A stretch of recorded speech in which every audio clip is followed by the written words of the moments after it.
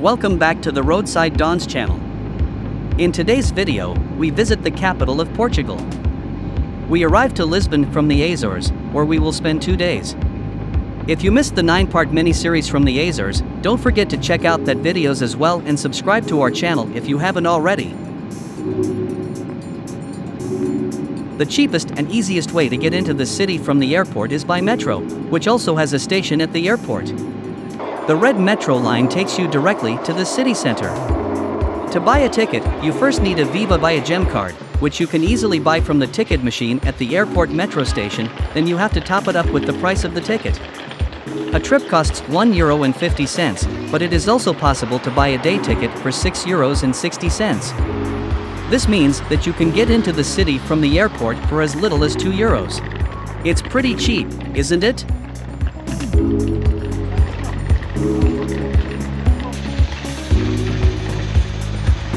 We booked a room in a hostel on the edge of the city center for 1 night. We arrive hungry, so after unloading our baggage at the hotel, we sit down in an Italian restaurant.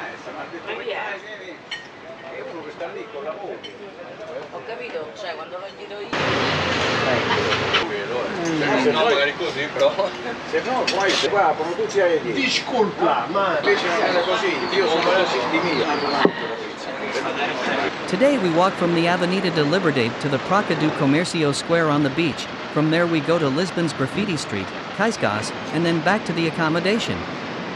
Lisbon is the largest city in Portugal. It is located in the western part of the country, on the coast of the Atlantic Ocean, at the mouth of the Tagus. Like Rome, the historic districts were built on the city's 7 hills. Marquis of Pombal Square is an important traffic junction in the city.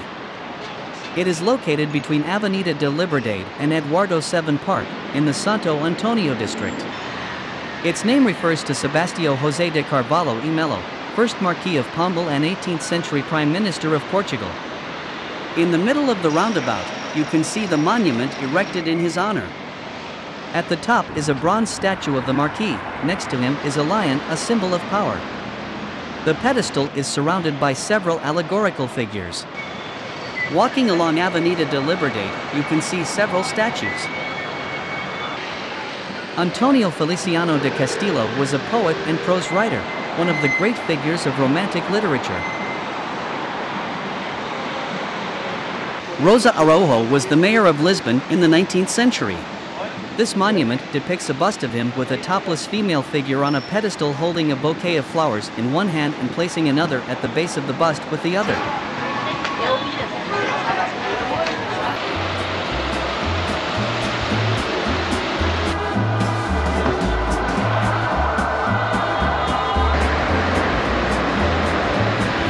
This war memorial pays tribute to the Portuguese dead of the First World War.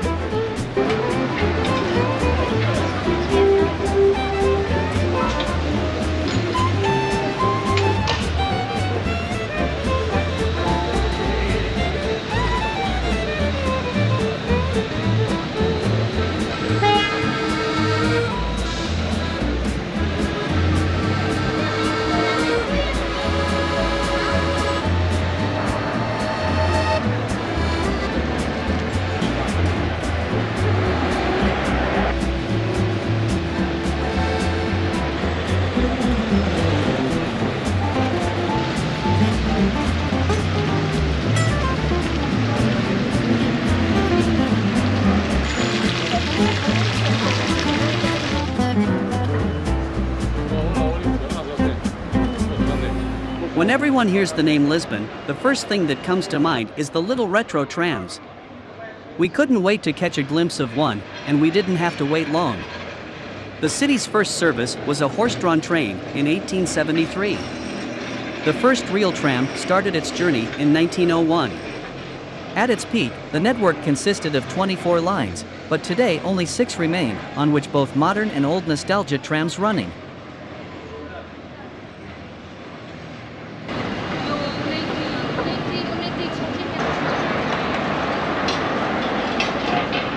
Now you can see the bust of writer, journalist, poet and politician Manuel Pinheiro Chagas.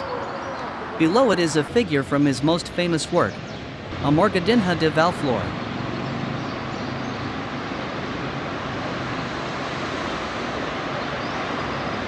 The Monument of the Restorers commemorates the War of Independence that began in 1640, fought by the Portuguese against Spain.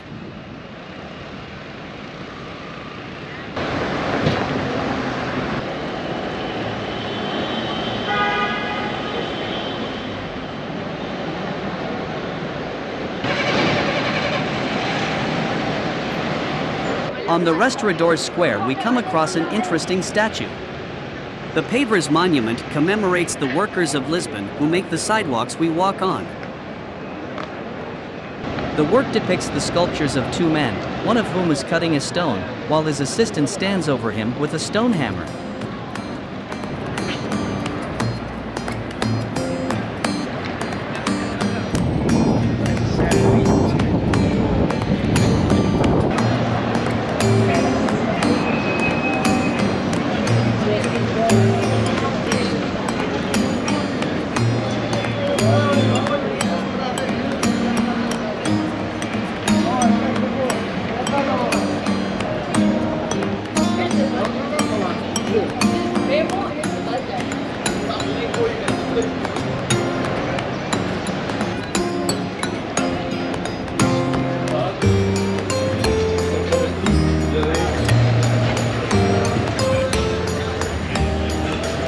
King Pedro IV Square, better known as the Ratio, has been one of the most beautiful squares in the city since the Middle Ages. It used to be the site of popular uprisings, celebrations, bullfights and executions, and today it is a popular meeting place for Lisbon residents and tourists.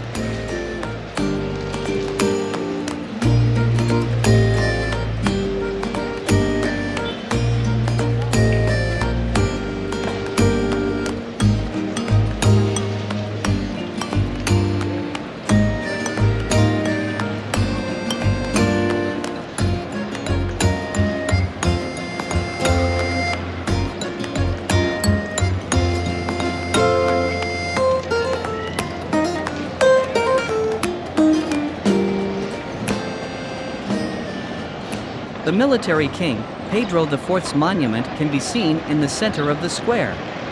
At the bottom of the column, the 4 female figures symbolize the various qualities of the king: justice, wisdom, strength, and temperance. Some of the cafes and shops in the square date from the 18th century, such as Café Nicola, where the poet Manuel Maria Barbosa do Bocage used to meet his friends. In the 19th century, the area was visited only by Lisbon's high society, and today it is a popular public area. There is one identical fountain at both ends of the square.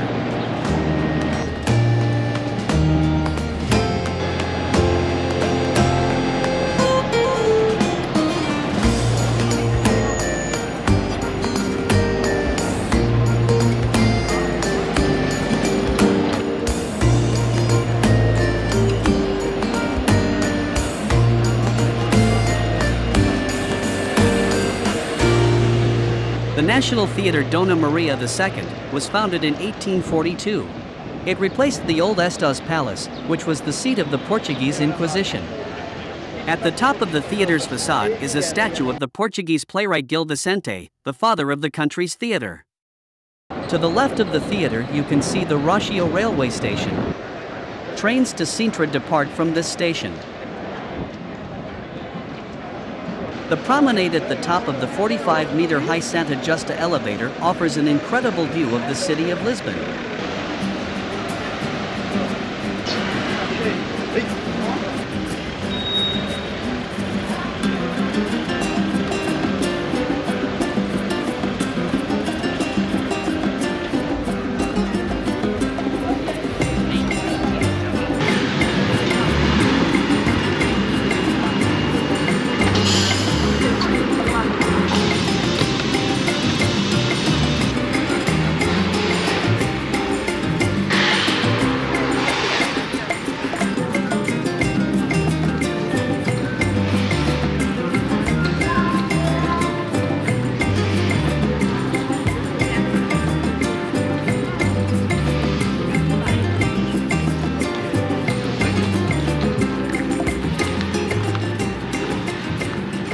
The Rua Augusta Triumphal Arch leads from the Praça do Comércio Square to the Rua Augusta Boulevard. It was originally designed as a bell tower, but was later shaped into an arch. The arch is decorated with columns and statues that reflect the glory of Portugal's capital. Stairs and elevators lead to the top, where you can enjoy a great view of the city.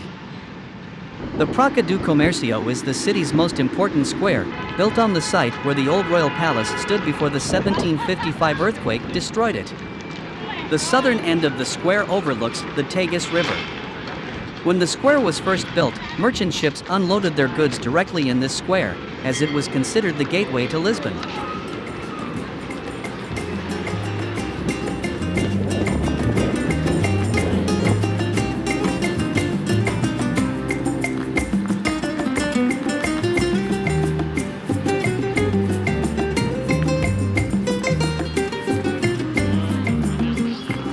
The bronze equestrian statue of Joseph I was designed in 1775. He was king of Portugal at the time of the Great Earthquake, which almost completely destroyed the city.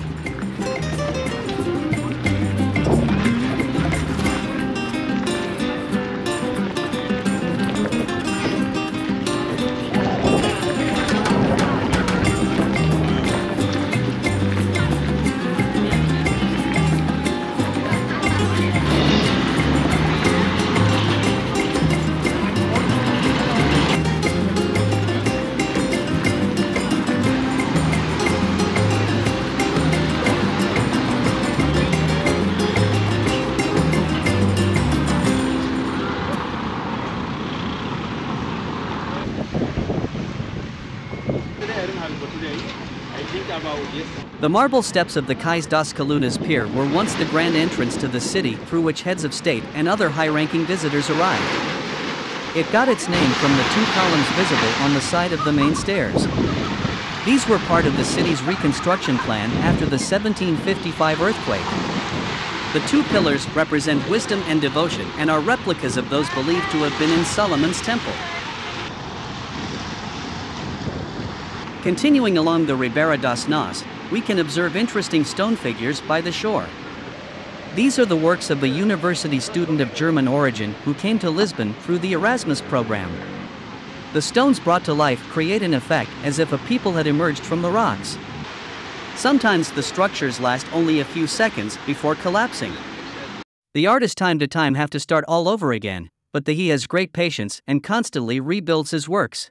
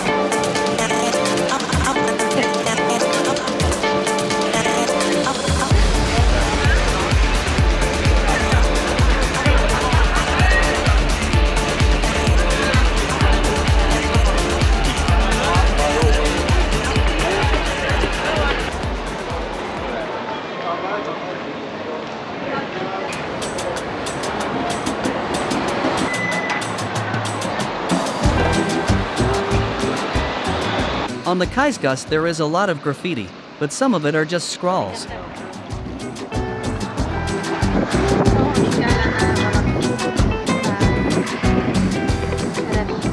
In the middle of the Roque Gamero garden stands a stone statue in honor of the painter Alfredo Roque Gamero.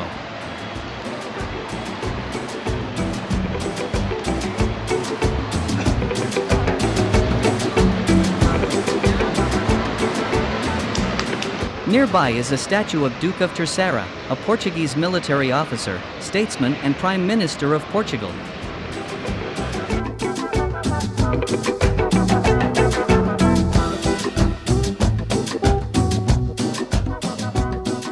There is a bronze statue of the lottery seller on Largo Trindade Qualo. It was inaugurated on 18th of November, 1987, the day the National Lottery celebrated its 204th anniversary.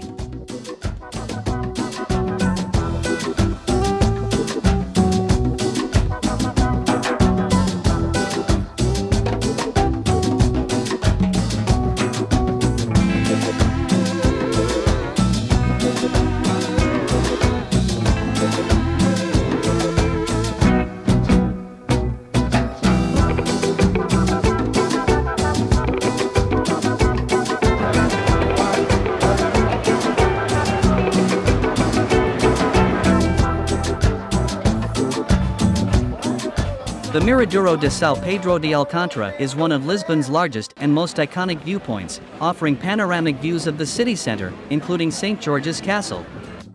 It is located in a beautiful and well-kept garden, decorated with fountains and statues.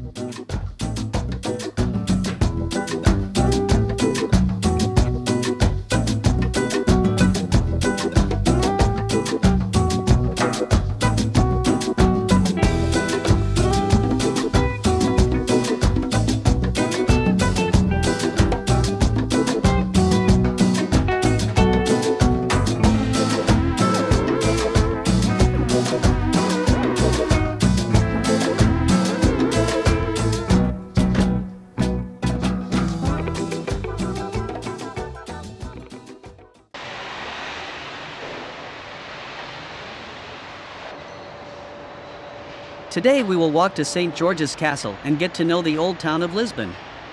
We start again from Avenida de Liberdade, where we occasionally stop to drink a little refreshment, because it is very hot.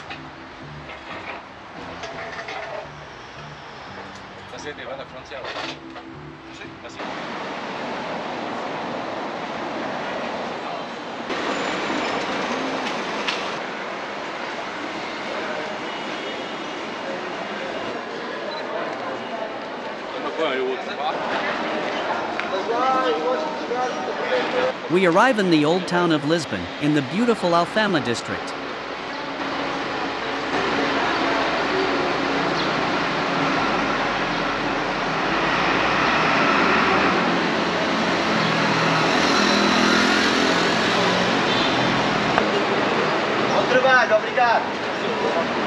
The Roman Catholic Church of St. Anthony is dedicated to St. Anthony of Padua. According to tradition, a family house stood on the site of the church, where the saint was born in 1195. The house was converted into a church in the 15th century, which was rebuilt and remodeled several times. The Baroque Rococo style church that can be seen today dates from the 18th century.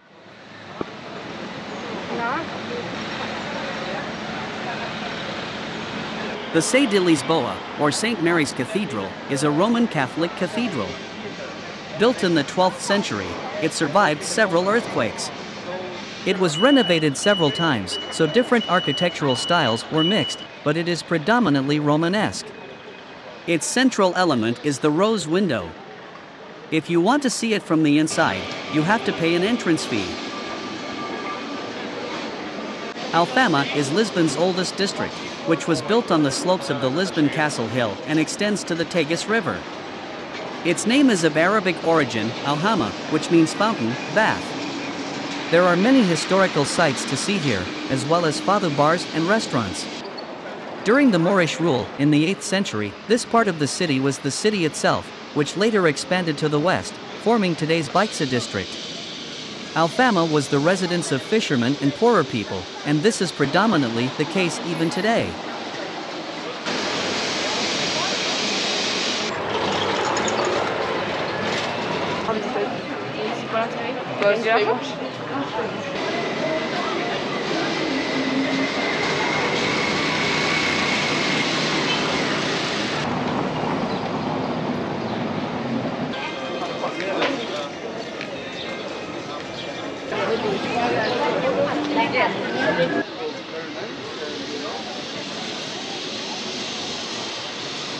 The Miradoro de Santa Luzia is the most romantic viewpoint in the city. In this beautiful landscape place, decorated with flowers and fountains, we can look down on the city and the Tagus River from a picturesque setting.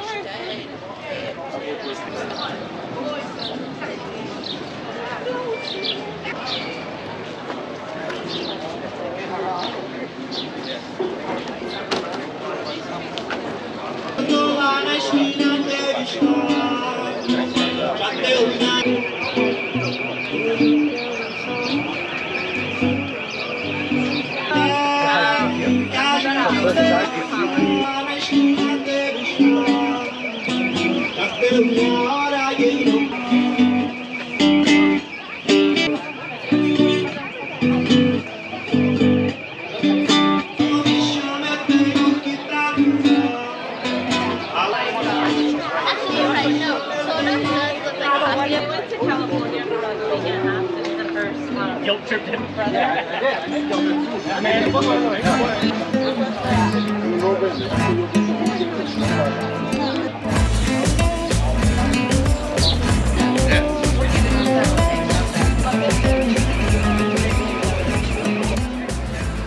A few meters away, there is another viewpoint, the Miradoro das Portas do Sol, from where you can see perhaps one of the most beautiful views of the Alfama district. A statue of Saint Vincent greets the visitors, holding the symbol of Lisbon, the ship with the two ravens. Opposite is the Ajarara Palace, an 18th century aristocratic residence that now houses the Museum of Decorative Arts. The name of the viewpoint means Sun Gate, which suggests that it is the best place to watch the sunrise.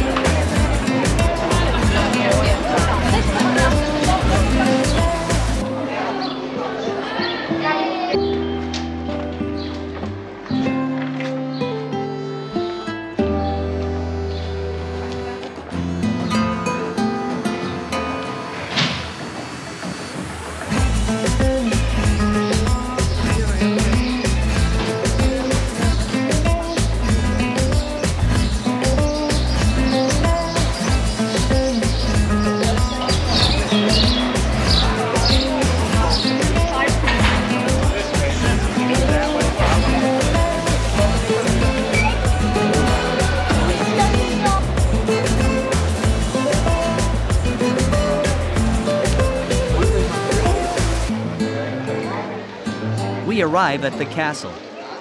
The entrance fee is not expensive, but due to lack of time, we have to skip this for now, so we decide to walk a little bit more in the Alfama district.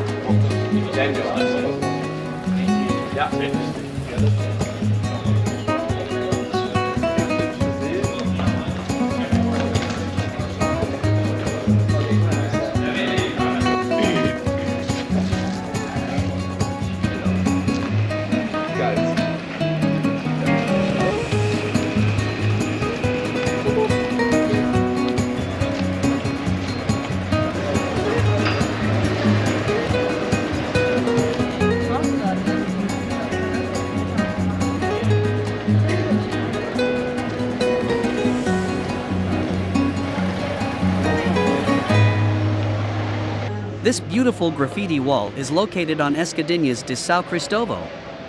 The title of the artwork is Fado Video, which is a tribute to Fado, Lisbon's iconic music. Symbols and figures from the history of Fado were depicted on the walls.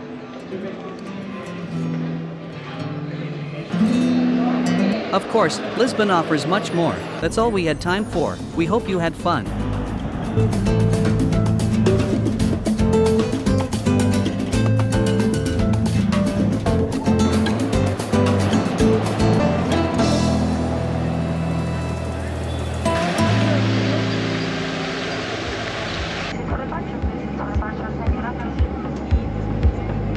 Now we say goodbye to Portugal and fly back to England, but stay tuned because we'll be back soon with the next video.